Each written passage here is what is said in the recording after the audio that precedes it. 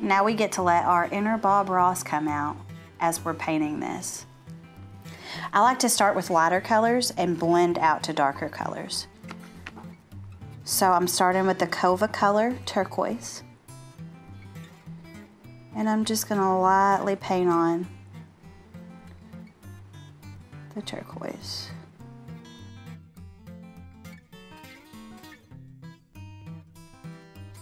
I'm putting it on the interior corners. And I'm gonna blend this out to darker colors.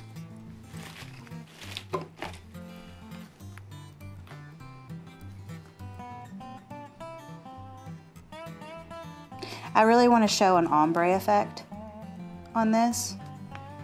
So that's why I'm starting with the lightest color. I'm gonna go to a mid color and then I'll end in a deep purple. We've got the Cova color Royale Blue.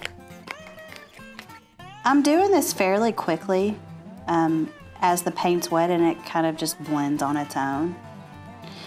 We're gonna put an antique over the top of this as well, and that will also help blend the colors a bit. Now we've got our Cova color purple.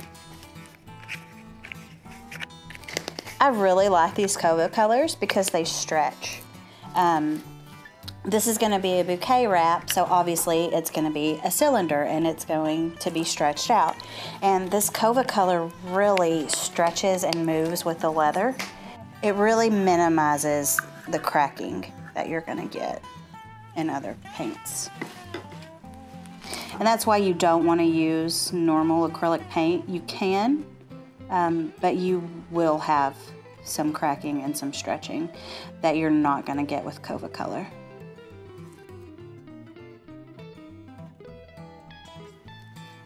I'm going to go back in with the turquoise and just lightly blend all of this up. And you can see the basic gist of how I'm creating this ombre effect. I'm going to go on and paint the rest of this.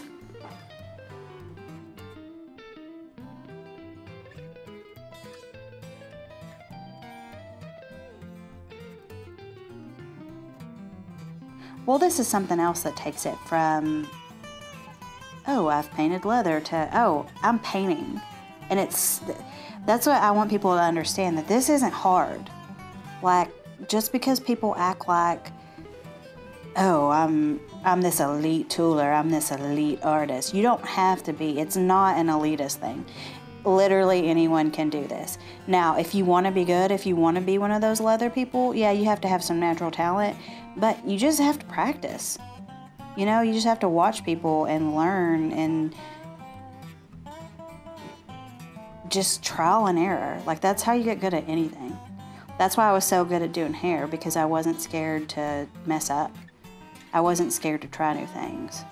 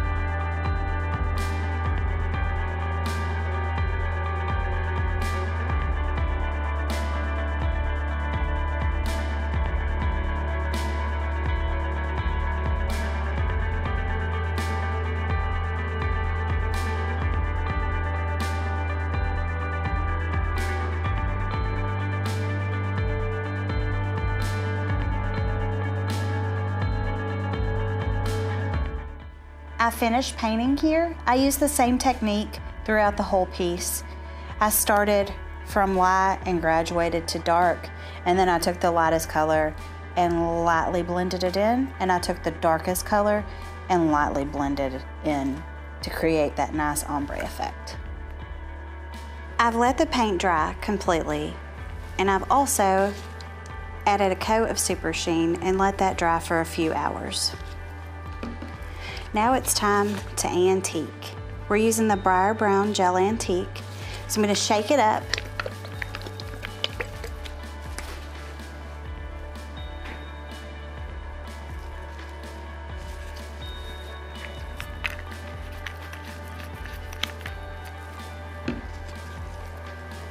The reason that we're using an antique is so that this really gets into all the decorative cuts and stamps that we did. You'll really be able to see it once it's antiqued.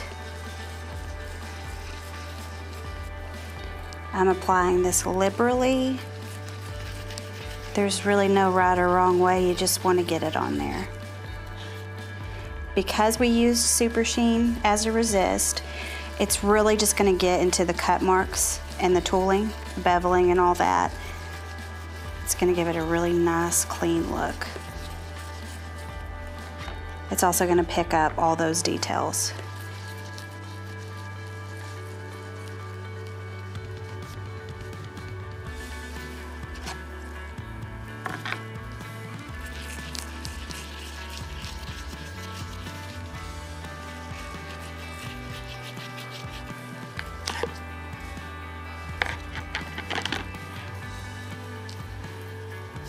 The cool thing about antique as well is if it doesn't get quite as dark as you want it to, or it doesn't get into all your cuts and stripe marks, you can always do another coat of it.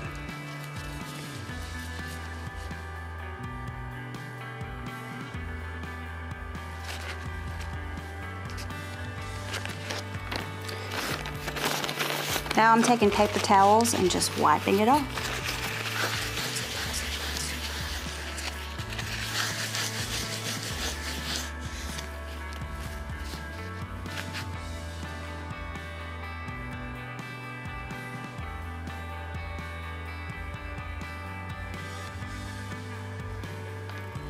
After I have all the product wiped off, I'm going to get one of these paper towels, just a little damp, and do a light buff.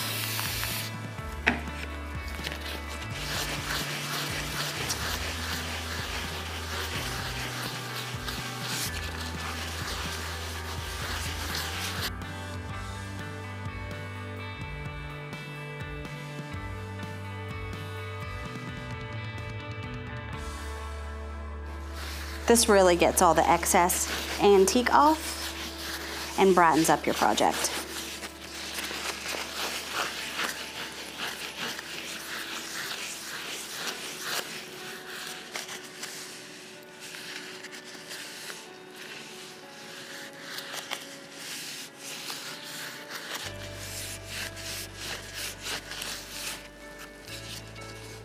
This will also lighten up a little bit as it dries. Once this is fully dry, we'll either add another coat of Super Sheen or whatever top coat you prefer. This is going to be a bouquet wrap, so it needs to be a cylinder. In order to get these two pieces together, we are going to lace this. I'm choosing to do a simple cross whip stitch. This is where you can get creative. You can do an advanced lacing technique, or you can do something simple. I'm using this 4-prong lacing chisel because when I lace it, it's going to look like it's coming from the leather, whereas if I did holes, you could see the hole.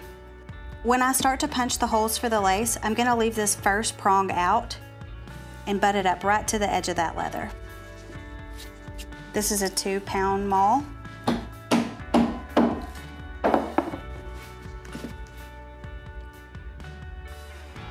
I'm putting this first prong into the last hole.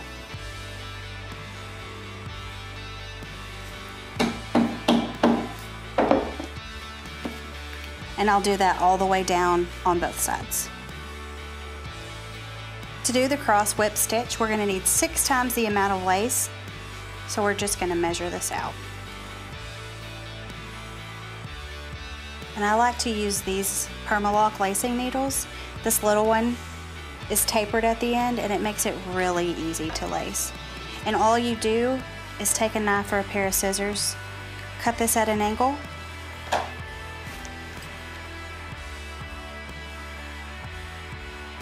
Stick that in the bottom of this needle and just twist.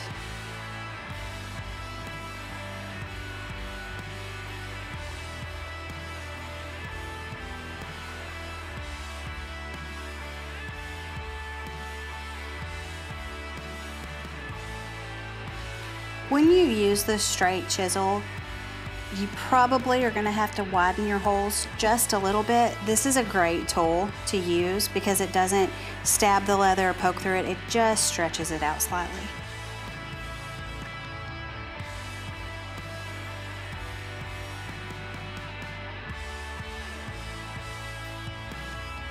So for this stitch, we're going to start in one hole and skip every other hole, and then we'll come back up.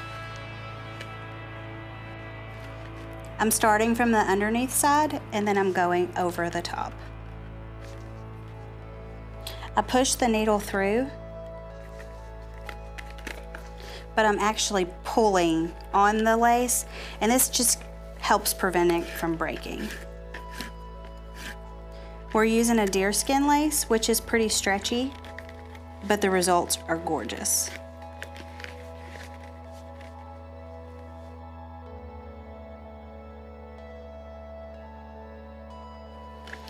I'm gonna go this direction all the way down, and then I'll come back up the opposite direction to give it an X'd look. Every time I'm skipping one hole. There's a lot of different ways to do this lacing. This is just a simple way that I've found, and it comes out with a pretty good result.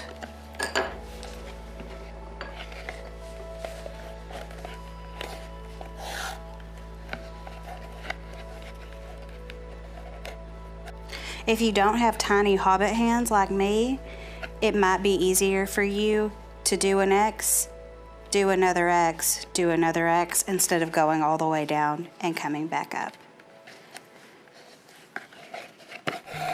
I finished up the lacing. To finish it off, I stuck the needle back down through the X's on the inside and cut off the extra. So there it is. A unique leather bouquet wrap that any bride will just go crazy over. This pattern is available on our Facebook page in the free pattern album. And while you're there, be sure to like, comment, and subscribe to all of our channels. If you have any ideas for videos or anything that you'd like to see, be sure to let us know. We love to hear from you. Thanks for watching. Y'all have a great day.